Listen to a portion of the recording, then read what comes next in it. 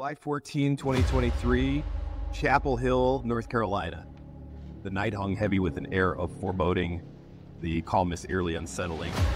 Sarah Johnson, a 32-year-old resident of this quaint town, unknowingly stepped out into the clutches of an enigma that would change her life forever.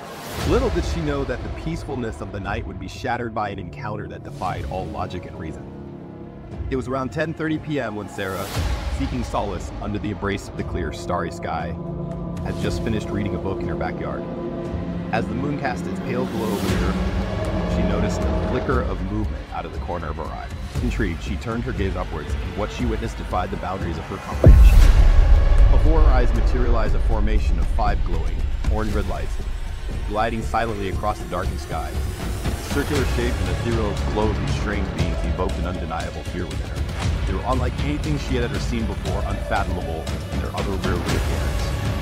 The passage of time seemed to dissolve as Sarah was inexplicably whisked away from the comfort of her backyard. The details of her harrowing captivity aboard the alien ship remained etched in her psyche, a jumbled mix of terror and confusion. The extraterrestrial beings subjected her to inexplicable medical examinations.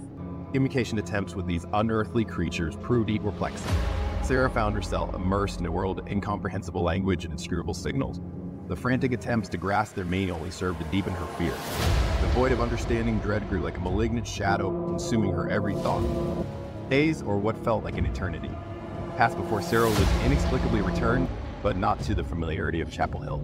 Instead, she found herself stranded on a remote island, isolated from civilization and thousands of miles away from the comfort of home. Naked, vulnerable, and disoriented, Sarah stumbled upon a small village where the villagers, with eyes filled with confusion, failed to comprehend her language. The chilling enigma of Chapel Hill's most notorious abduction case lingers, enveloping the town in an icy grip of fear. What really happened to Sarah Johnson on that fateful night? Or did she truly encounter beings from another realm?